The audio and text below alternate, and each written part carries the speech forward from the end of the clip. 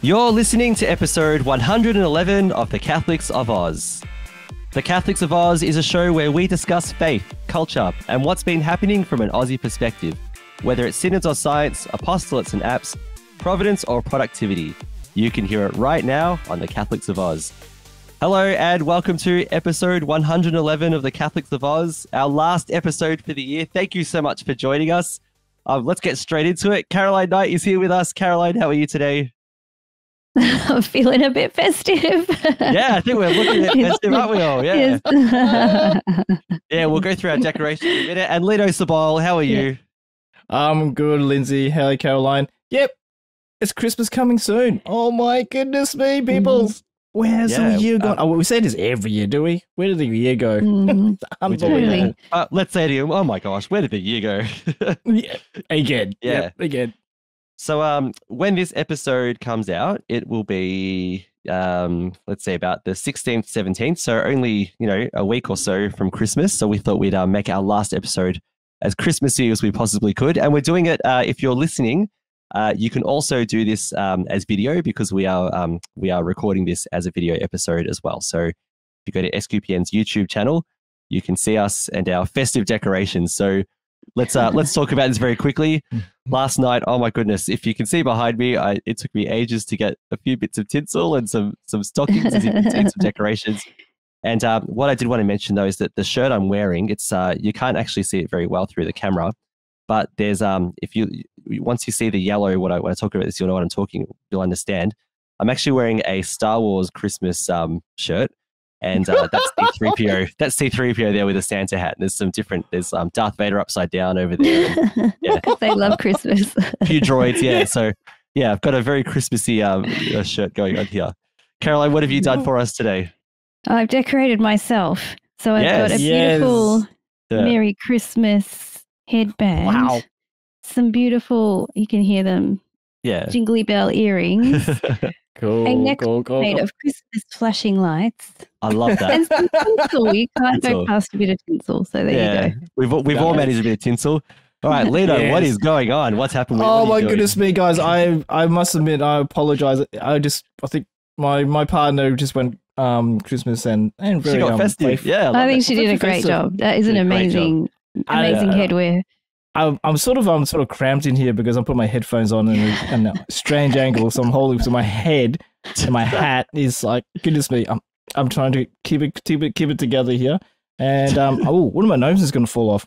Stay there. It's going to stay there. Stay there. Sorry guys, just going to grab this one. Which way is it going? Yep. Okay. Yep. Is that one sleepy? Sleepy. Oh, yeah. Sleepy. Yeah. Ooh, I gotta be careful not to laugh so much because they're gonna fall off. So yeah. So on my left, is a beautiful nativity scene. Mm-hmm. Yeah. Always have to remember that's the real reason we have Christmas. Mm-hmm. And the right hand side is of course Santa. It is so, I have to tell you guys, it is so hard to find Mrs. Claus. In the sense that it's the same size and like right. Stuff, matching man. Mrs. Claus, right? Yeah. Yeah, we're so fun to find it because this guy can't be single all the time, yeah. He has to have a partner to help him out and everything. Yeah, we all know that. Exactly. Well, I mean, he's only busy one day of the year, so I'm not sure, that he needs that much help. Well, he's got a whole bunch of elves, so I mean, they're all making true. presents. Yeah. That's true. That's true. Yeah. That's true. That's why he's so fat. I mean, everyone does all the work for him. He just sits in a sleigh and one night a year. That's it. I thought that's because he had, a household worth of cookies to eat to every house he went to. Oh my gosh. Part of it. Yeah. I will never remember. I'm sorry, forget that episode we did. It was like Caroline. We're talking about how long Santa would take to go around the world. Yes. Episode last year. How we could manage. That's right. Exactly. Yeah. Yes. Yeah. Yeah. That was a great episode. So we thought we'd go with our casual format. We do have some segments, but we're just going to take it easy and we're just imagine today is Christmas Day and we're leading up to Christmas and we're just sitting around the table together and just doing some fun Christmassy things together. I was about to say, we all surrounded the campfire, Lindsay, but in Australia at the moment? No, there are bushfires, not campfires. We don't. Unfortunately, yes. Yeah. Yes. Yesterday there was a big factory fire near us too. So yes. great. Yes, there was. Oh my goodness. Yeah. Yeah. Yeah, so first of all, before we continue, if you're new to listening to the Catholics of Oz, you can subscribe to the show on Apple Podcasts, TuneIn, Spotify, iHeartRadio, or your favorite podcast player. Don't forget to give us a 5-star rating and helps and some positive feedback because it helps us to reach new people, which is what we are all about. SQPN also hosts the Catholics of Oz on YouTube, including this video episode. You can subscribe there. Don't forget to hit the bell to get notifications when new episodes are released. And so with that, guys, let's begin. And I'm going to start with our first topic.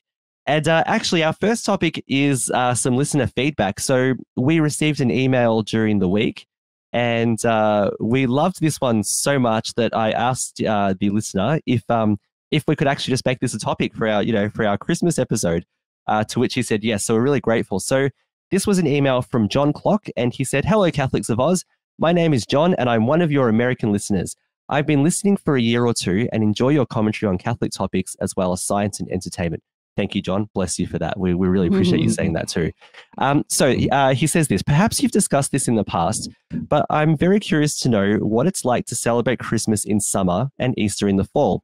So much of our decorations, music, etc., both Catholic and secular, refer to the Northern Hemisphere's seasons that are happening during these liturgical seasons. Do you connect your seasons to these holidays the way we do? For example, do you think of Christmas as we've got the most sunlight of all the year, and now we celebrate the coming of the Son of God into the world, or anything similar? Thanks and God bless, John." John, thank you first of all so much for getting in contact with us. It just makes us so happy when we receive any communications from people who are listening and the feedback. We get a question or something to add to the show. We always want to do that. Like I said, we're a community show. We're all about the people who listen to us. So yes, we were thrilled to be able to talk about this one. So I'll throw it to you guys first of all. What do you think in terms of uniquely Catholic things? I don't think the seasons necessarily change anything for us, do they? We know that, for example, that Easter in the Northern Hemisphere, has to do with spring. And, for example, spring is a time of new life after you've gone through, the winter of death. And I'm not being dramatic about, like most things die in autumn, bare trees, usually things like that. And then in spring, everything comes to life again. The flowers bloom, the trees sprout, whatever. Sorry if that's not the right term. You're the gardening person, Carol. Bloom, that's the word. Yep. Yeah. And everything just comes back to life and it's glorious and beautiful, right? And that's got lots of links to the resurrection of Christ, Christ coming forth from death, coming from the tomb and conquering death and bringing victory to the world and so on. But in terms of what we do, I think we just stick with the Northern Hemisphere, Christian, what the church doesn't like in terms of the weather or the seasons. We kind of stick with the same things, don't we? Would that be fair enough to say, guys? Yeah, I think so. I don't think we really practice those. Maybe we don't connect them with the seasons as much. Maybe. Yeah, that's true. We just practice the ceremonies, the rituals as they are. Yeah. And maybe we don't think so much about it. I mean, of course, like Christmas, we do sing jingle bells and. We still sing all those songs. We sing all that. Yeah, in terms of the hymns and the secular carols, we're still, I'm dreaming of a white, all that, Christmas, all that's still, all that still happens, doesn't it? I was thinking that if you wanted to make in summer, something that John was alluding to as well, in summer, if you wanted to make a Christmas connection, years ago, many episodes ago, one of our Advent episodes, I talked about some Christmas arts, and there was this beautiful artwork, and I can't remember what it was called, by Mike Moyers, and it was that one where it was all dark, and right in the middle there was a gleam of light cracking through, and then there was the silhouettes of all these people, from the front to the back. Remember that one? Exactly. And it was, and it was Advent, and it was, it's meant to symbolize just before Christmas, and the light of Christ is about to burst into the world, with the birth of Christ. Now, at the end of Christmas masses, there is usually some kind of a blessing which refers to light, the light of Christ coming into the world and yeah. enlightening our human darkness, the darkness of human sin. True.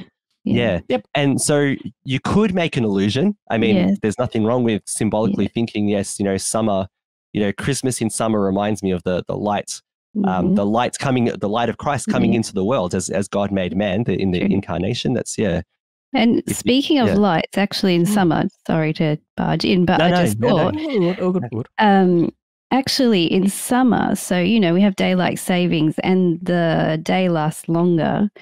Yes.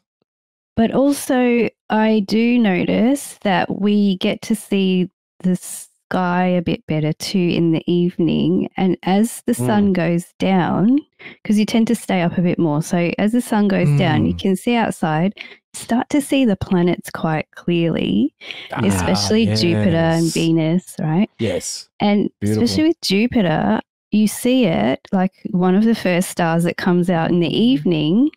And what does that remind you of? A star during Christmas time? Yes, right?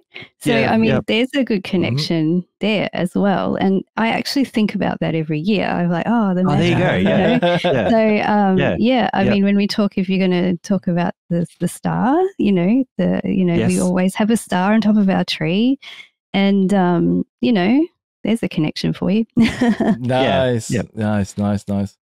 Yeah, and we get the Southern Cross all year round as well. So we always think of the great Southland of the Holy Spirit as we've been described and everything too. Yeah. Cool. In terms of secular things, I'm actually going to use an article to help me with this because it kind of contains all the things that I think all of us would think about. So this is in the show notes and it's called How Christmas is Celebrated in Australia. Some of these things are not really uniquely Australian, but excuse me, some of them are.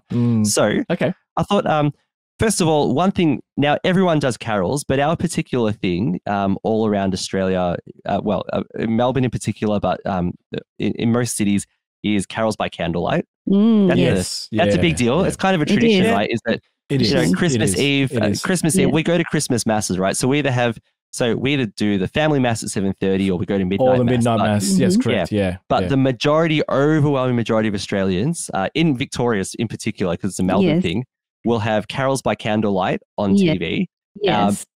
After you come back from the family mass or before you go to midnight mass. Yeah, that's true. Yeah. And generally speaking, there is a good number, healthy number of Christian hymns that are sung. Yes, by candlelight. That is correct. Yes, and they sing them beautifully and respectfully. And respectfully, yes. And they get beautiful singers with such beautiful voices. And you get a nice mix. So, you know, I mean, you still get your good old Have a Merry Christmas. I don't know, some of these other whatever. Santa Claus comes on stage and all of that. Coming, all that. You get the wiggles, you get all that. Yeah, but still. And you know, what's it? Some of them even kind of profess their faith a little bit. Marina Pryor's come on a couple of times. She's a very popular opera, theatre performer. We grew up with in Australia. her. Yes. Everyone, she's they pull her out every year to do carols by candlelight. You know, but she's and most times she's come on stage. She said, we celebrate, a child has been born, you know. So like there are a few people that actually kind of profess their faith a bit.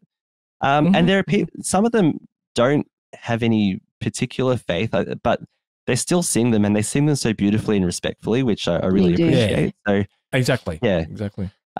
I think, was it Sydney they watch Carols in the Domain? Is that that's yes, the big one we there? watch that one as well. My kids will watch any carols that's on TV, so we have to watch all of them. Yes. I like to leave it on, either before or after Mass, depending on which Mass we go to. Like when you've got kids, you might make decisions about, but it does kind of help to bring you into the Christmas spirit as well. So it's quite nice. Yeah. Yeah. So that's one. Yeah. Now in Melbourne we have the Maya Christmas windows. Maya Christmas, yes, that's right. Yeah. So this is a big tradition. Burke Street in Melbourne, the Maya's store there has a dozen windows. I forgot how many. Like quite a few though. Yeah. And they'll pick a theme, right? So they'll have the Grinch that stole Christmas or Peter Rabbit or whatever it might be. Some classic story. And they'll do windows, Christmas themes telling that story. Yeah. And they'll have, like, for example, there was one year where it was narrated by Dame Edna Everidge, and you go to each window and she go, and Peter Rabbit went over to Oh, so cool.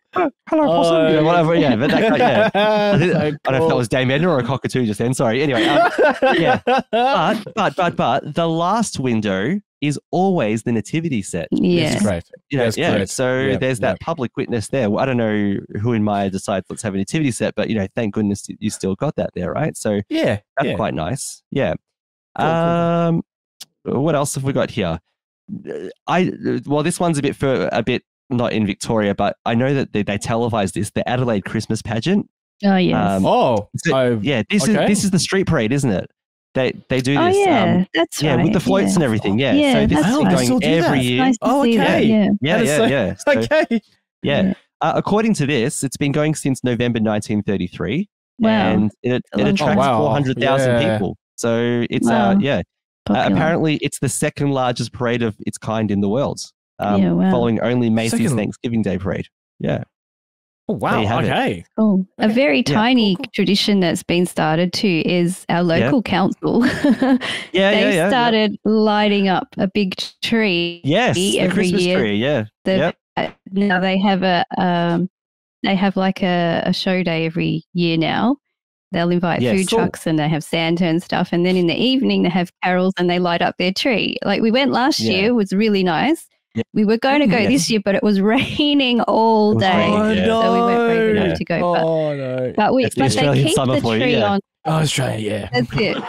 They light the tree every evening till Christmas. So you can go with your family and like take a cup of coffee and hang around the council building there, because there's a bit of an area where the kids can play and stuff. So that's something we started now. Well, so And then a little family tradition we do is like we'll go see the tree and then we'll drive in the streets to go and look at people's houses that have lights. Yes, so that's right. Go look at that's good too. For sure. That's one thing. Yeah, it's not a tradition in Australia. It's a lot of people are doing a lot of lights on their houses at the moment. Oh yes. No, yeah. People are going all out. Yeah. Going all out, All right, so a couple of other quick ones. Now, I don't know that this one is actually unique to Australia, but they talk about the chocolate advent calendars. Oh, totally. We do it for sure, right? But I'm sure everyone does that around the world. An advent calendar for everything now, and my kids have ones this year. I've seen Lego. I can get one for my dog. Like he can have a treat every day as well. Yeah. Okay. Wow. Cool. Yeah. Cool. If he didn't need to lose weight, I would get him one. I've gone weight very easily, so I'm not going to get him one of those. We still love you, Astro. We still love you. Yeah. My little boy. So.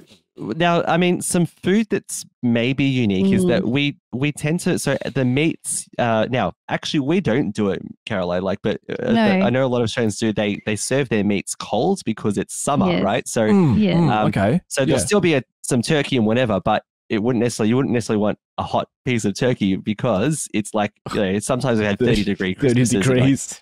And it's like you're just dying from hot food and heat and whatever else. But Lindsay, it doesn't deter our mother from cooking. But not no way. Our Maltese family, it's hot food. And She and loves we die every year. Wintry hot dinner, lunch. Roast, she will get up early and start roasting everything. Yes. And our house is 50 billion degrees by the time we get there from all the cooking. And although and you do a nice hot pudding as well. I was just going to say, right? So I like making Christmas pudding every year, so I do that. But most Australians will use a pavlova. That's right. Right? So they'll decorate a pavlova. Okay. Right. Yes. And they'll put lots of, tropical fruits and, things like that on it. Yeah. Okay. Yes, that's true. Seafood is very popular. Big. Yep. Yeah, seafood is very big, Yeah, barbecued tiger prawns, according to this, but lots of seafood. In fact, the every year you see a news report about people buying seafood, including there's always the Sydney fish market, which is quite huge, and everyone rushing in there and buying their Christmas seafood. So a lot of people actually do seafood at Christmas here in Australia too. That's a big tradition. Us, guys? Yeah, what's for us? Which way we go to a seafood place? You can get it anywhere.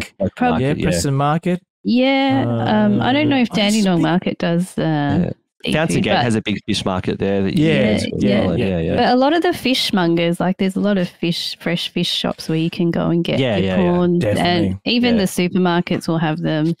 Actually, I did, like you were saying, Lindsay, I saw one of the producers on TV saying they were ramping up their production, ready to go. Wow. And actually the price of prawns are a bit cheaper this year because, it's going well. So, good for everyone who eats them. Yeah. I know that Isabel's parents' house, the prawns come out. Yeah, we have Christmas prawns, so there you are. So, now something else that people do in Australia is they'll go and just celebrate Christmas at the beach. Because it's so hot. Yeah, it is so hot sometimes. Yeah. Yep. And then the day after Christmas is Boxing Day. Boxing Day has traditionally been important for maybe 2 or 3 things, and I'm just going from the website here as well. I mean, things that we know, right? So Boxing Day sales is a big thing here. It's huge. That's our Black Friday. Although we have Black Friday now, but we do have Boxing Day like is, which I'm not complaining about. And again, like on Boxing Day evening, you'll see the footage on the news of people, crowded at the Myer doors in the city, and then rushing in when the doors open to go get a Boxing Day bargain. Although I don't know that the bargains are that good at Boxing Day. I'm not sure. It depends, I guess, what brands. I haven't been because I'm not yet. I've never been to a Boxing Day. No, I don't. Online, you can do it online now. I think people do that now. I think that's the way to go. The other major thing is obviously the Boxing Day cricket as well. So the Boxing Day Test match is a huge thing. That's right. Yep. And also the Sydney to Hobart yacht race as well. Yeah. Oh, wow, this is then. Yeah. Boxing Day. Right. Okay. Yeah. Okay. Yeah. So there we are. Those are some Aussie. Some very uniquely Aussie Christmas traditions that are, secular and so on. If you want a tip on the Boxing Day sales, go and buy your Christmas decorations on Boxing Day because that is when they're really reduced and you can have them for next year. True. Yeah, that's true. And also, and I'm sorry to do this to these people, but there are all those vendors in the shopping centre selling New Year's calendars, like the calendar. And they're like super expensive, and suddenly on January 2nd, they get really cheap because they're going to clear up and get out. So if you want your calendar, just wait till January 2nd. That's it. Day after. Understand. All right, so let's move on. So we've got one thing that people like to do on Christmas Day, is maybe play some games. So I've got a game for us to play. So now, for everyone who is listening or watching, you can actually play at home with us. All right. So I gave Lino and Caroline a list of 10 Christmas movies. Now, this is from a list that I found online of the top 100 Christmas movies in Australia by streaming. So by streaming popularity. All right. So this list is in our show notes, or at least I hope it is. All right, it's meant to be in our show notes. So if you'd like to play along, you can do this now. So what you need to do is here's what Lino and Caroline did. And if you're listening, if you want to play along, we'd love for you to play with us and tell us how you went. Lino and Caroline, I gave them the list and I said, rank these films from most popular to least popular as they would appear on the list of 100. So you have to say like it was number 56 or whatever, but I've just pulled out 10 films from, films that are fairly familiar to all of us. I've pulled out 10 from that list of 100, and I've asked them to rank them from most popular to least popular. So like a top 10. So if you'd like to, and then we're going to see how everyone went, all right? How accurate everyone was. So if you'd like to play along at home, there's no prizes, sorry, but you get our respect if you get 10 out of 10, all right? You get our respect for the year. But if you... but if you, I'll send you my shirt. But if you have my Christmas shirt, that's yours. I may want that shirt. Yeah. Some might want it. Yeah, I reckon. So if I'll wash it first. But if you sorry. But throw in these earrings as well. Yeah, you get the earrings. Oh, and I'm sure Lino would be happy to get rid of that hat because it's causing him all kinds of trouble. So there you go. You get some wonderful Christmas gifts for all of us.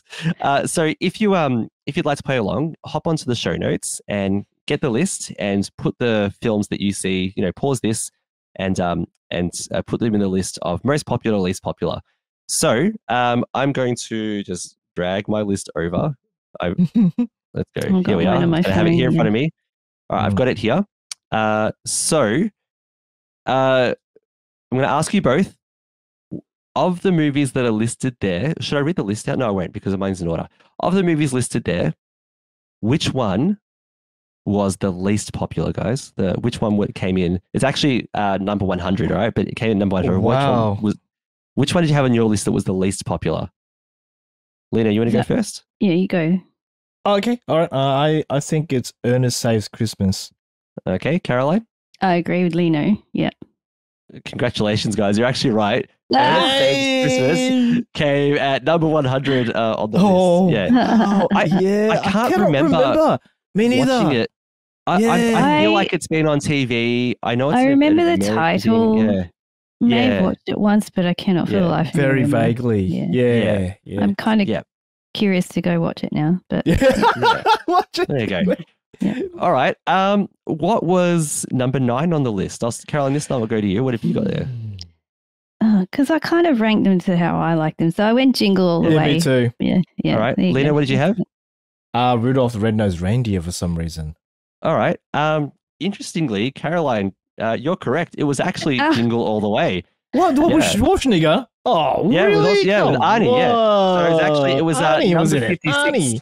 Yeah, and it was number 56 on the list. And Arnie was Arnie was famous for saying it. Put that cookie down now! Best line of the whole I have to say to film. my kids all the time. Yeah. It's the best line of the whole film. Yeah. All right. Okay. Okay. So the score is Caroline 2, Lino 1. Oh my gosh, I'm gonna have to try and keep score now. All right, so Caroline 2, Lino 1. So what was the next one? So number 7. Lino, your turn. The Santa Claus. Okay, Caroline. I went Rudolph the Red-Nosed Reindeer. Oh, interesting. So Lino, the Santa Claus is actually correct. So this is the 1994 film with Tim Allen. I never saw it. It's not that bad. I never saw it. Not that good, but it's not that bad. Yeah. It was okay. It's good enough to watch with your kids. Like it's funny. It is good. Cool. At least it's something you can watch. Yeah, together. Yeah. Tim Allen. That's 2 points each. So well done, guys. Good. It's competitive. All right. Okay. How are you going at home? All right. So number what are we up to? 7, 6. Yeah, 6, 7, 8, 9, 6. So what was number 6 on your list? This time we'll go Caroline. I had the Santa Claus here. Yeah. Okay. All right. And Lino?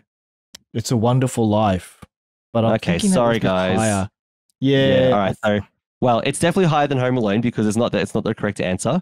Sorry. The correct answer is Home Alone, which came in at number 40 on the list. Joking. No. No. Yes. All right. Number 40. Oh, come on. wow. Yes. Yeah. Okay. And Home Alone, another great film. We watch it every year at home and has great lines like this one. This is my house. I have to defend it. So, we there you go.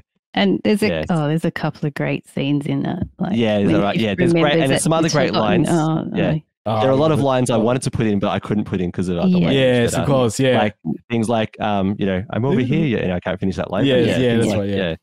Yeah. The best scene for me is the spider. Oh my gosh, the reaction when he puts the spider on his face. my goodness. The way he laughs, the way he screams. I mean, oh my gosh. My kids, I never see them laugh so hard as when we watch that film. They are dying on the floor. Yeah. Oh, it's a cool, great movie. Great movie. It's really good. Yeah. All right, so I think now we're on number 6. The Home Alone was 7th on the list. 7, 8, 9. Yes, that's Home Alone was 7th on the list. Sorry, now number 6. So we're sitting on 2 points apiece. What was number 6 on your list, Lino? A Charlie Brown Christmas. All right, Caroline? I had the same as Lino. I had the same thing. Okay, all right. So it was actually Rudolph the Red-Nosed Reindeer from 1964. Mm-hmm. And that came in at number 30. Higher than Home Alone? Oh, God. Yeah, Rudolph is higher. Yeah, it's by streaming, apparently. Yeah, this is, can't argue with the... Okay. And this was the sort of clay animation or stop motion animation it's one. Quite cute. Oh, was it? Yes. Oh, okay. I thought it was an actual cartoon. Yeah. Back in the... Oh, okay. I got to go watch that. Okay. Yeah, it's cute. Cool.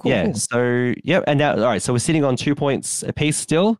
And let's move up to number 5. So, Lino, what was number 5 on your list? Yeah, Jingle All the Way. Yeah. Okay, Caroline? Yeah. I had Die Hard. Oh, Caroline, you get a point. It was indeed. Oh, wow. It was indeed Die Hard. Cool. Okay. Yeah. Jingle. Okay. Yeah. Yeah.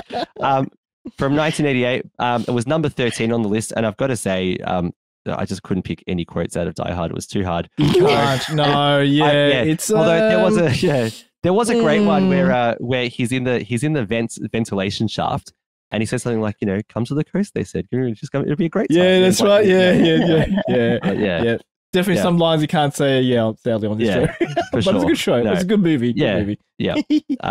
And it's certainly it's considered a Christmas Carol by a Christmas movie by everyone. So sorry. And did it keep on with that? Didn't it? Every Die Hard sort of came during Christmas. Or am I wrong?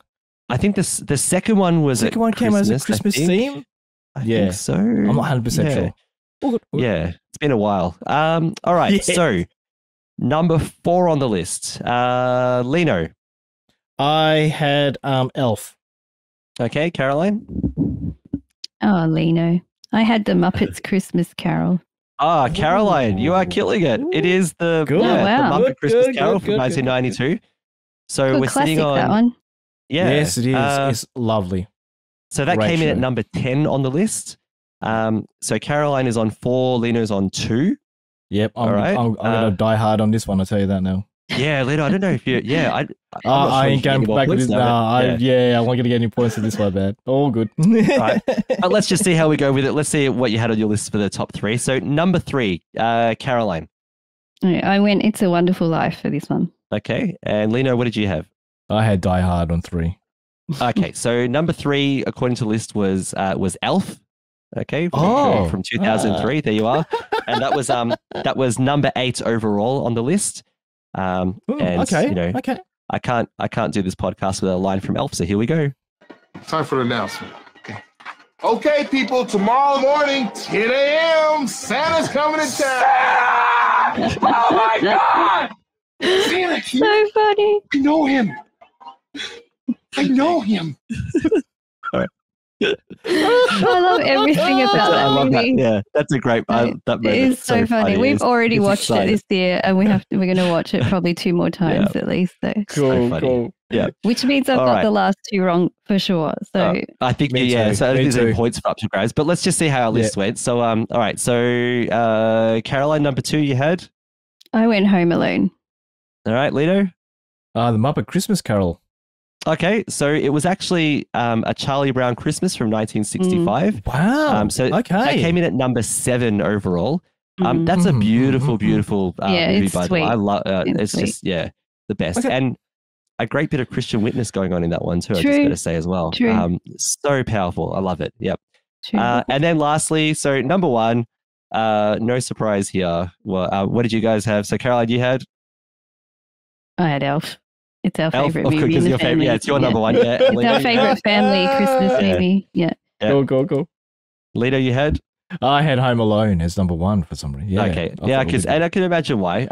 So on this list, it was apparently Australians. The one they streamed the most is "It's a Wonderful Life" from 1986. That is so It's surprising, to be great. honest. I know it's surprising as well, Yeah. but according to the list, yeah, and of course, this one's not a funny line, just a powerful one. Here it is. You see, George, you really had a wonderful life. Don't you see what a mistake it would be to throw it away? The film is just full of power. It's so beautiful. Nice. So Okay, that's yeah. great to hear. Yeah. Yeah. Yeah. I've got to say, I went through a dozen top lists of Christmas, and they're all different, disagree with each other. They're all It's all. I mean, I'm sure that people who are listening, there are movies they love that are not on this list. Either. Yes. So yes, I could but name we've a all few got- more. yeah. I mean, for sure.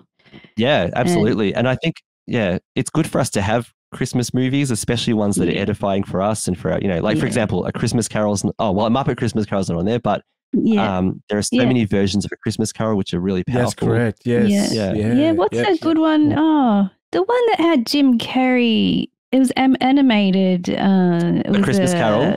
Yeah. Yes, that one is, it's the Disney one. I think that one really is actually, enjoyed that one. So when it first came out, because I was teaching A Christmas Carol to my year 12s at the time, I thought, I'm not watching that movie. It looks terrible. You know what I mean? I was so judgy and whatever. And the students were saying, can we watch it? I said, no, we're not watching that. We're reading the text. We're not wasting our time. I watched it out of curiosity a few years later. I watched it and I thought, this is actually really, really close to the text. I was shocked that they, and it was quite powerful. Yeah. It's very good, that one. Yeah. Yeah. It's very well done. Okay. Yeah. Do any of you have any other Christmas movies that aren't on the list that you also watch, or? No, yes, no. Not maybe not good. Shed good light on me, but we like the funny ones. So we watch like Daddy's Home. It's got Will Ferrell in it as well. Yeah. You know, and Mark Wahlberg. That number 1 and 2. Number 2's got actually what's his name, Mel Gibson as well. So, that's right. Yes. Oh no, number 1 has as well. Yeah, they both do. Okay. Yeah. Yep. Good. Yep. Funny. All right. Well, well done, Caroline. 4 points. Yeah. Lino, good efforts, though. Still, it's 2 points. Our Christmas list is always going to be subjective, isn't it? It's like the horse races. You think you can start going off of blocks and no, coming back down. No. Yep. Took 2 steps and stopped. Yep. Congrats, Caroline. What a win. Yeah. Thanks. We know the Christmas movies. We watch them all. Well, a lot of them. Cool. And if you played at home, tell us your score. Flick us an email or tell us on Discord. We'd love to know. Just tell us what your score was. How did you go? So we just to keep the games going, we've got another one. So this one has to do with another Christmas tradition, and that is the good old Christmas cracker jokes. So sorry to everyone because like they're never good. All right, the whole funny thing about them is they're terrible. So it's a tradition for many of us to have our good old Christmas crackers, pull them apart. We're not going to do that because I think it would be a sound disaster to be popping things in people's ears. So, and a mess. Yeah. Yep. And a mess. And the thing is, it'd be us popping them ourselves because we can't do it with each other. So it doesn't quite work. Could do it through the camera, but no. Yeah. But I thought we'd make it a bit of fun. So we'll play another little game. So for this one, the way it works is I've asked I've asked Caroline and Lino, I've done this myself as well, to come up with, to find a list of Christmas cracker jokes that are funny, but there's no such thing. So just there's find no some such Christmas thing as cracker funny. jokes. Yeah. Mine are funny. Anyway. But try and find ones that will be. Yeah. I feel like Caroline might have this. Yeah. But find some ones that are as unique as possible. And then we're going to just go around the group and we're going to tell a joke. If someone else has that joke on the list, then you don't get a point. If someone can finish the joke, tell the punchline, you don't get a point. But if no one has it on their list and no one can tell the punchline, then you get a point. Does that make sense? Yep. Right, now scoring this is going to be fun because it's 3 of us, so I'm going to lose it a bit. So I'll just do the first one maybe to get this out of the way. How's that sound? You start it. Is that all right? Yep. All right. Yep. So here it is. What did one snowman say to the other snowman? What? Oh. Can you smell carrot? Yes, I saw that 100 times when I was looking up. Yes, I should have done that. Oh, Lino, you should have said something. All right. That was it was showing up so many times. All good. All right. So I get a point? Yep. You get a point. I'm going to actually try and write this down because, Three people. Okay. Here we go. Caroline, over to you. Want to hear a Christmas joke about potassium? Mine is science slanted, just to let you know. Yeah. Okay. All right, we're not going to get this one. All right, go for it. Do you get it? K. Okay, K. All right, very good. Caroline. Because the symbol you're going to learn as well while we go. The potassium is periodic. All right. Yeah. I feel like we're going to need to know the periodic table to be able to answer Caroline's jokes today. Where's my T-shirt? I got a periodic table on my T-shirt. I can't really find it. Yeah. Oh, that's awesome. All right, Lino, go for it. Okay. Why are Christmas trees so bad at sewing? Oh, I think I know this one. Is it because they always drop their needles? Correct. Very good. Sorry, Lino. All good. All right. I think you're going to be the expert in this one, Lindsay. I you know what? I saw so many, and you know what? I wish I could purge them from my brain, but I can't. So, yeah. All right. So here we go. What do you call a bunch of chess players bragging about their games in a hotel lobby? Chestnuts boasting in an open foyer. Oh, funny. Yeah, I know. Oh my it's bad, goodness isn't it? I'm going to take the point for that. All right, Caroline. I might as well just give you a point now. Go for it. What's your What did the photon say as he checked into his Christmas accommodation? Oh boy, what? I don't have any bags. I'm traveling light. Oh.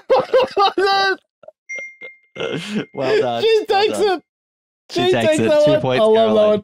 That's Good it. enough. All right. Good. All right. Lino, let's see. Can you get yourself on? Okay, all right. I'm trying not to laugh too much because I think my gnomes are falling off my hat. Just keep them together. Keep them together. Okay. What music do the elves like the best? No. I haven't got it on my Rap list either. music with a W. Wow. Yeah. All right. You get a point for that one. Well done. Well done. All right. What carol is heard in the desert? Oh, Lito, you got it? What carol is heard in the desert? it's flown away from right. me, man. I go, O camel, ye faithful. yes. Oh, Yeah. You're welcome. All right. Yeah.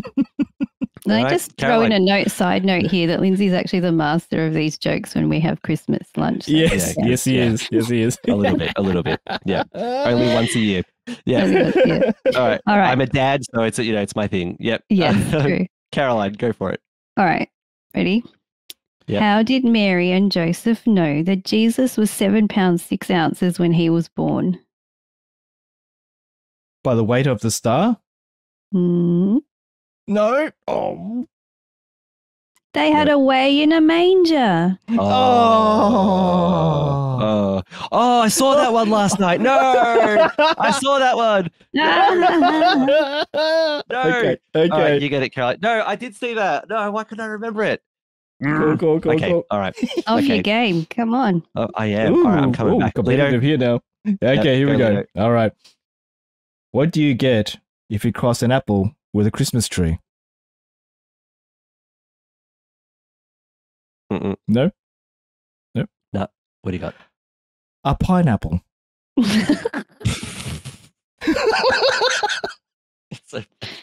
Don't laugh too much, Lino. Your gnome's going to fall off your head. Just stay your there. gnomes are literally going to die of laughter. No. All right. Okay, this one is admittedly very bad. But Okay. you'll probably get this one. Why did the turkey join the band? Because he it wasn't a had chicken? drumsticks. No. Oh, because it had okay. drumsticks. There you go. Ba-dum. Yes. All right. Very good. Well, I can't believe I got a point for that one. I should go to prison for that one. That's so bad. Caroline? Okay. What's round and bad tempered? Ooh. Anyone? No. A vicious I know. circle. A vicious Oh. circle. Oh, A vicious that is so circle. good. Yep.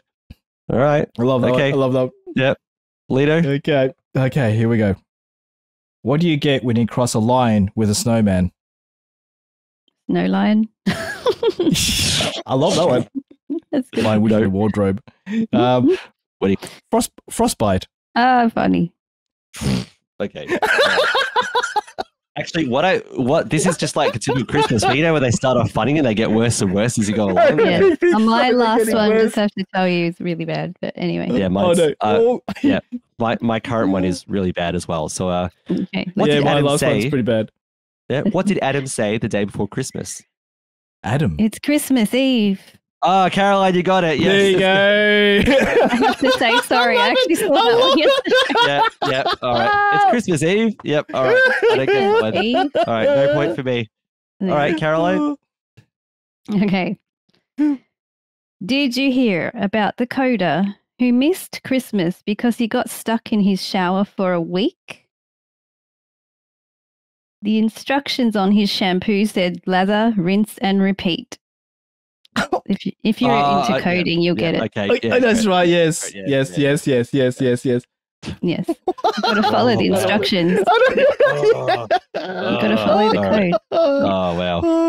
All right. Lino, got any more? Got another one? Okay. All right. This is my last one, guys. Okay. Okay. Gingerbread man went to the doctors, complaining of a sore knee. And the doctor said, "A sore knee? Have you tried icing it?"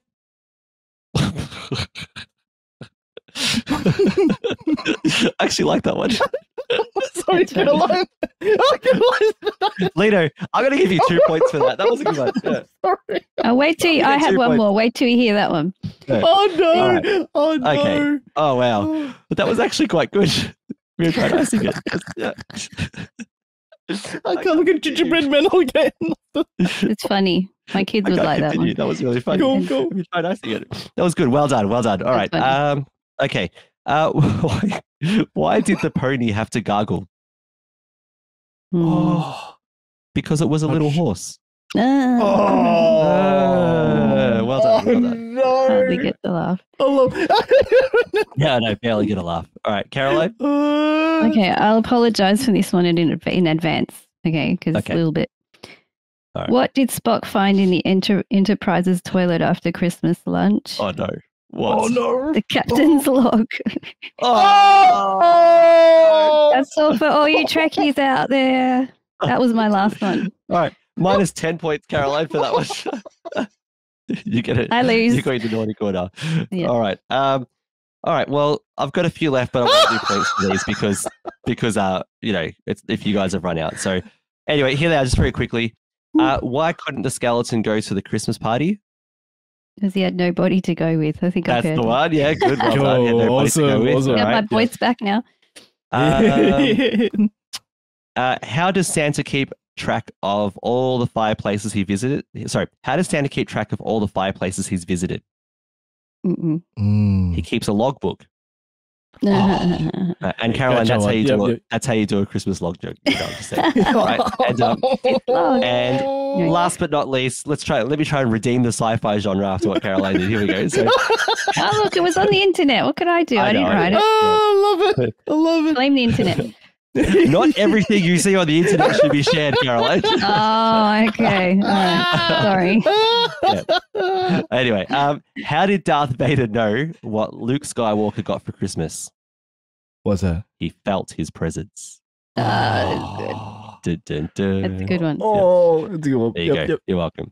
All right. So the scores: Caroline 1, 2, 3, 4, 5, 6. Lino 1, 2, 3, 4, 5. Lindsay 1, 2, 3, 4, 5. I declare Caroline the winner. With minus 100 points. The last one. Oh my goodness. I'm sure people laughed. I'm definitely would. They would definitely would. I'm sure there was someone sitting there going. No, there was someone going, that wasn't funny, and they're going, like that little giggle. Yeah, exactly. I can't admit that was funny. Yeah. You know, like when someone goes, that's not funny, and then they walk out of the room because they have to laugh. Yeah, Yes. Yeah, that's right. Yeah. A lot of people are doing that right now, Caroline. Yes. I know. You're welcome. Okay, so we have one more little bit to do, and this is over to you, Caroline, because we are going to do a science segment today. So a bit of Christmas science, Caroline. So over to you. Yeah. So I was looking at the Christmas tree and I thought, let's talk about Christmas trees today. And we're talking about living Christmas trees because everybody loves the Christmas tree. And so I just thought look, if you love trees, you're going to love this topic. So, and I thought I'd go through traditional trees, and then I thought I'd talk about trees that we use here in Australia more and more commonly, right?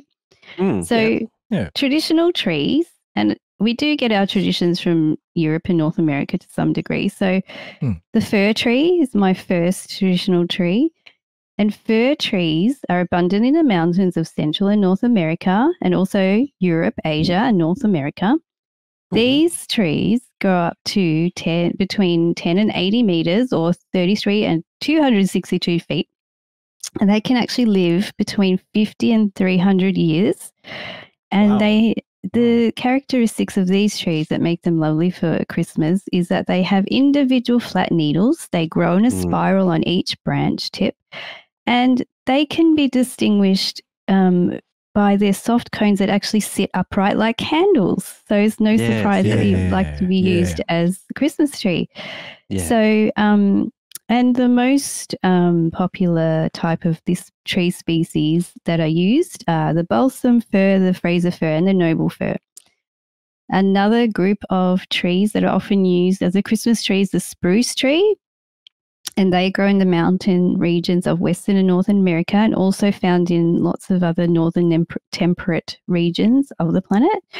They are very large trees from about 20 to 60 meters in height, and which is about 60 to 200 feet. When they're mature, and they have whorled branches, which means they radiate from a single point, and the tree has a conical shape. So that traditional, cone type tall shape. And they're distinguished by their needles, which are four-sided and attached singly to a small peg structure on the branches, and by their cones, which hang downwards after they're pollinated. And the most well-known spruce trees in America that are used are the blue spruce, the Norway spruce, and the white spruce. And then there's the good old pine tree. And compared to spruce and fir trees, the pine needles grow in clusters, which makes the trees look denser, even though they have fewer branches than other evergreens. The pine trees are also more sparse, which allow you to decorate them with bigger ornaments in the holidays. And these trees can grow between 20 and 70 meters, or 70 and 230 feet tall. So we know that a lot of people, even here in Australia, it's a tradition to go to a place where you can buy a living tree. You can cut the tree down, and you can keep it alive for a little while in a bucket. Or another nice way to do it is to buy a nice young one, and if you have room in your garden, then you can plant it afterwards. Just quickly, so in the northern hemisphere, those trees you mentioned, you said the word evergreen. That they're all evergreen trees because obviously, and that's one of the symbols of why we use the Christmas tree, isn't it? Because they are an evergreen tree. Cool. Yeah. All right. So yes, in Australia you can go and buy these trees, similar trees to those, but there's an ever-growing tradition now of using native Australian trees. And some of them have the conical shape, and some of them have other features which make them nice to use as a Christmas tree. So the first one I thought I'd talk about is the Norfolk Island pine. And this one does look very much like a standard Christmas tree. So it's, the nice triangular symmetrical shape. It's got nice wide evenly spaced branches, and in nature it grows along the coast, and it grows well in deep sand. It also has a high tolerance for salt and wind, which is great if it's on the coast. Young small trees of this species do grow indoors, and you can often get them as a pot plant, so you can have them in your house. They're perfectly suited to Australian climates because they prefer bright light, indirect light, but they don't require much maintenance. So you just keep them in your house and let them go. Great. That's a good idea. Yeah, so you can have this one indoors until it gets really big, and then you can put it outside. And I'm just looking at some pictures, sorry, quickly, because I Googled this, right? Yeah, so you've got, like you said, this pot plant. Yeah. You got these massive trees, like all the same, of this. And someone here has even done a Norfolk Island pine bonsai tree forest. Which is, amazing. Very versatile tree. Yeah. It is. And you said they grow really large, and they can grow up between 50 and 65 meters. So, and they take their time actually growing that tall, but they are very large trees. Yeah. This pot plant to a, exactly. this giant thing, So another tree that I thought I'd talk about, and this is one of my favorites, I've spoken about it on the podcast before, it's another large tree, is the good old Wollemi pine. And it's commonly referred to as the dinosaur tree because fossils tell us that this tree existed between 200 and 100 million years ago and once covered all of Australia. And botanists and archaeologists actually used to think that it was extinct. And then in 1994, these trees were rediscovered in the temperate rainforest of Wollemi National Park by a park ranger called David Noble when he was out on a hike, and he had a look and went, what is this tree? And he had some investigations, and they rediscovered the Wollemi pine, which is amazing. And you can look up our episode on that in the Let's Science, and there's a lot more detail there. So Wollemi pines are among the rarest and most ancient species on Earth, actually. Yeah, they're amazing. They are. They have conical shape and pendulous branches, which mean they tend to hang out downwards. Their leaves tend to be kind of flat, and they've got kind of thick, like like the pines have spikes, like needles, but these are kind of flat. Flat, yeah. They can grow up to about 40 meters tall. Wow. Mature trees normally have more than one trunk and can produce up to 40 trunks on a single tree. Oh, my goodness me. Which means they can reach up to 450 years old. And some trees can be hundreds, if not thousands of years old because they keep producing these trunks. It's great for hanging Christmas decorations. You can actually have one in a pot, like I do have one in a pot in the garden. Yeah. So you can you put it inside, decorate it. You can put it back outside in the garden. Cool, and once again, if you have room, plant it in the ground. And, these plants have been propagated and sold in nurseries now to encourage people to purchase them, increase their population. And even some botanical gardens in our local area are starting to plant these trees. So we can actually see them in the wild or in the nature, well, not in the wild, but, in the ground. So I do have my one, and it is next on the list to be decorated with amazing decorations. I like that one. So next is the South Esk pine. So this one is found in Tasmania. It is one of 11 species of conifer that are native to Australia. It's a small evergreen tree with upward angled and dense branches. It has bluish green foliage and grows up to about 6 meters. In their native habitat, in the bush, they typically rely on fire to open and release the seeds. However, if the fires are too hot or frequent, they won't survive.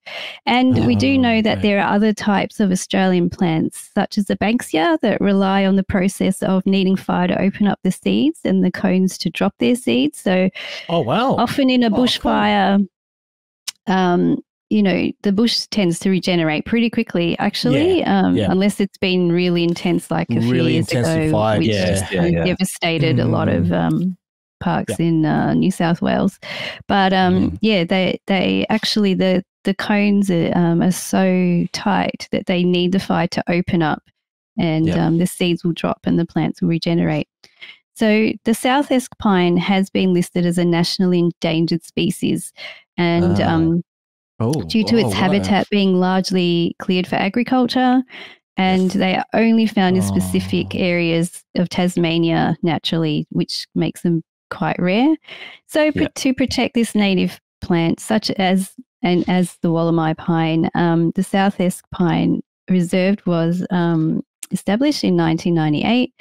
This reserve covers an area of northeast Hobart and is owned by the Palawa Indigenous people. So they are also being cultivated and encouraged to be grown at home in a plant pot, or to grow in your garden, and to keep the species going. And also beautiful to decorate with, lovely Christmas decorations. Cool.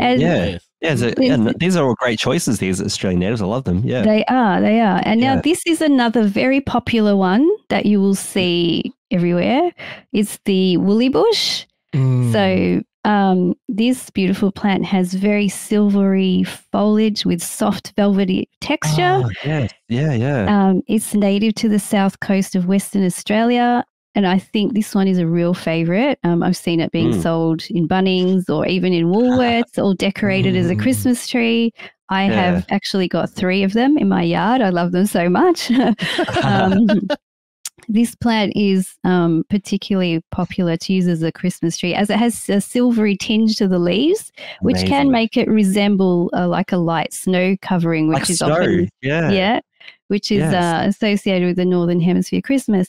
But I reckon in Australia it more resembles like the bright summer sunlight reflecting off the leaves, or like when the surface is really hot. So that's another way to look at it for us Aussies down here. So the woolly bush goes into a 1 metre to 5 metre tall shrub. So it's really good for growing. So you can have it in your house in a pot, and you can have it as an indoor plant. And then you can put it outside like the others when the Christmas period is over. Yeah. And when it does make little orange flowers, which birds love as well. So I love bird attracting plants as well. So that's one of them.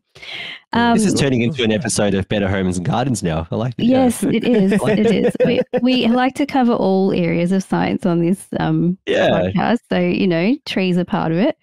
And so just as a side note, I have a couple of other native trees that are in my front yard that we dress up every year as Christmas trees. Yeah. One is a Banksia that I spoke about before. It's the Banksia Red Dawn, and it makes beautiful, large, rust, reddish, cylindrical shaped flowers. So if you think of a Banksia, there are many types of Banksia. Some are even called like candle flowers because they have like kind of thinner, longer flowers. So, that depends on the species. And then I have another one called a Dawson River Weeper, which is a type of callistemon, or we often call them the bottle brush tree. See bottle brush everywhere. Yes, the most common one is like the red one. So you see like a bottle brush type flower. Yeah. And yes, we put lights and decorations on those as well in our front yard. So now that I've mentioned that, guys, put you on the spot. Do you think in your yards you guys may have some trees that you can decorate in your garden? Or is there a species that I've mentioned that maybe you consider purchasing and taking home and perhaps using as a Christmas tree and then planting in your yard? What do you reckon, Lindsay? So we do have trees in our front yard, yes, that could be used for decorating. Yes. So, they're not necessarily in good positions in the yard, but they could be but they could still be decorated for sure. We've actually got, so near the stairs that lead to our front door, there's a tree that's it's died, right? It's just a stump that's sticking out of the ground. It's about I don't know, maybe 2 meters high. And we were talking about what to do with it, and we actually thought we could put lights around it. For Christmas, because it's like a pole now. It's not worth taking out of the ground because it's because of the way it's positioned, right? But we could actually, rather than like completely destroy it now, we could put Christmas lights around it. That's a good idea. Yeah. Well, you could find a creeper type plant or something that needs something to lay on. Yeah, exactly. You can use it. That's a good way of recycling the tree or keeping it there and using your natural resources there. Yes. Yeah, I hadn't thought about that. That's a great idea. Yeah. Lino, what about you? Oh, sorry. Did you have more, Lindsay? No, that's it. That's all. Is it? Oh, Lindsay? Oh, okay. Yeah. No, not in the front yard. Where have we got a lot of gum trees on our street, but that's another situation. Needs to be settled. You can decorate them by stealth. Yeah, you definitely can put Christmas trees on there, and Christmas lights and everything. To decorate that. No, actually, no. We don't have any trees. Actually, we can decorate more in the front, but in the backyard we can. But no one's going to see it except us. It's more in the back with your house. You're right. Yeah. I think it's the way. One of the way it's been designed, but look. Yeah, that's right. So there's a few things we can decorate and everything. But as your question is, Caroline, this woolly bush one looks very nice. They are great, quite hardy, and just a beautiful, beautiful plant. Yeah. Yeah, I agree. And it's nice to actually, if you touch the foliage on it, it's really nice. Like you touch it and it's like fur. It's really beautiful. Yeah. Lovely. Yeah. While I was Googling these trees that you were talking about, it brought up native Australian plants as Advent wreaths, which I was surprised. Yeah. So there you go. It's like a Banksia wreath. Yeah, these are beautiful. Yeah. Actually, you could use a lily pilly too because they make nice little red fruit. Yes.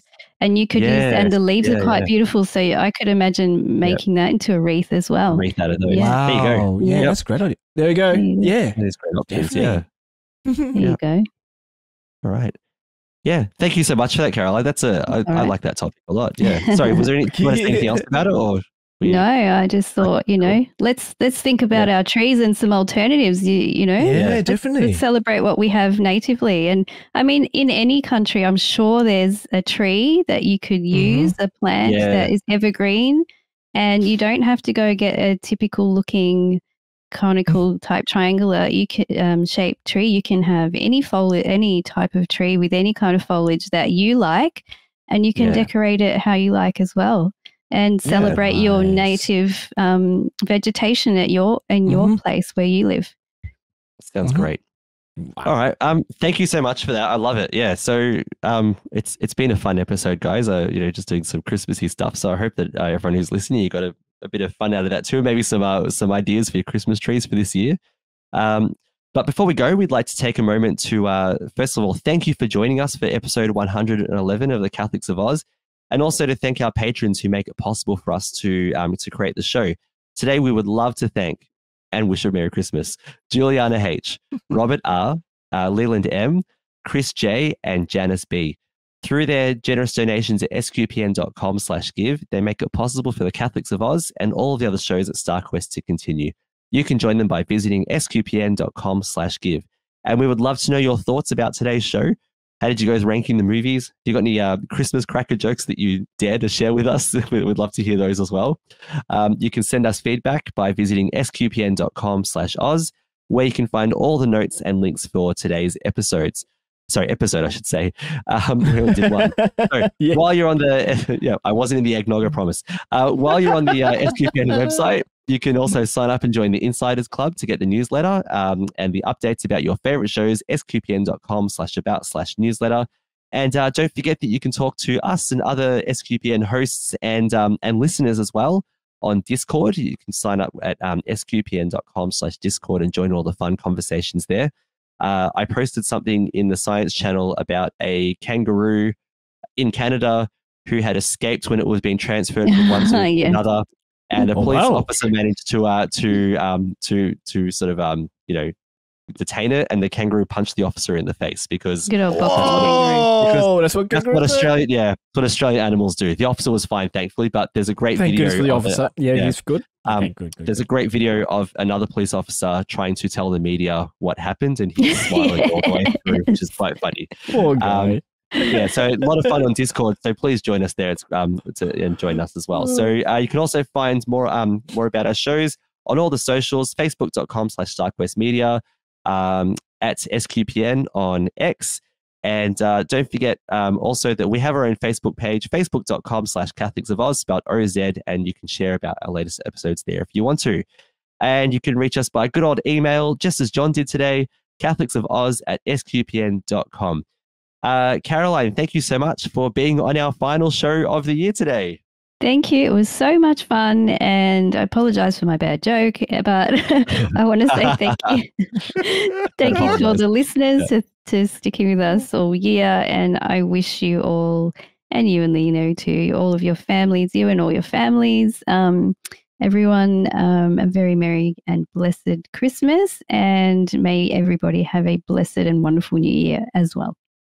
Awesome. And Lino, thank you so much for joining us for our wonderful Christmas special today. Thank you, Lindsay. Thank you, Caroline. Yes, Merry Christmas to everyone. Take care and God bless. It has been an interesting year. We say it again, where has it gone? But the most important thing is all of us are here and safe and well. And we'll get prepared for next year and another awesome year of Catholics of Oz. I'd like to thank all our families and friends and all our listeners and supporters, especially around the world. I've forgotten to speak my Spanish and my Italian and all the people who have, come back and, supported us. I'd like to thank first and second of all SQPN for looking after us and guiding us in what we need for our podcast, and Dom. Yeah. And all the family there, take care. And Caroline, Lindsay, Merry Christmas and Happy New Year. Of course, I'll see you guys soon. Yeah. Yes. It's probably see you tomorrow. Yeah. And Caroline today. Yeah, that's right. Yeah. Merry Christmas and Happy New Year for all our families and friends overseas as well. Take care, guys. Yeah. God bless. Thank you so much, Lino. And also I want to extend that thanks to you guys. Yeah, Caroline and Lino. For 4 years of this show, I think it is. We had our 100th episode this year, so it was amazing. So I love podcasting with the two of you every 2 weeks on when we get up on a Saturday morning, nice and early, and do this. So Yeah, it's always a joy and a pleasure to do this and have a bit of fun with you guys and share with our listeners. To all of you who listen, thank you so much. You make the show. We do it for you. We do this because we just want to share something with you to make you feel involved in our community and to uplift you and give you something that we hope is valuable and have a bit of fun along the way. And a huge thank you to Dom and the SQPN network who have given us a place for this show. Who provided us a spot where we could share our Aussie accents, but also provide something that something we hope adds value to the network as well for the sake of everyone who listens and joining StarQuest in its mission. So a Merry Christmas. May God bless you all. Blessings to all of your families. Wherever you are, whatever's happening in your life right now, please know that we love you. We are praying for you. And we pray that this Christmas season will bring the light of Christ into our lives, all of your lives again. God bless you all. Once again, I'm Lindsay Sant, and thank you so much for joining us for episode 111 of the Catholics of Oz on StarQuest, and we'll see you next year.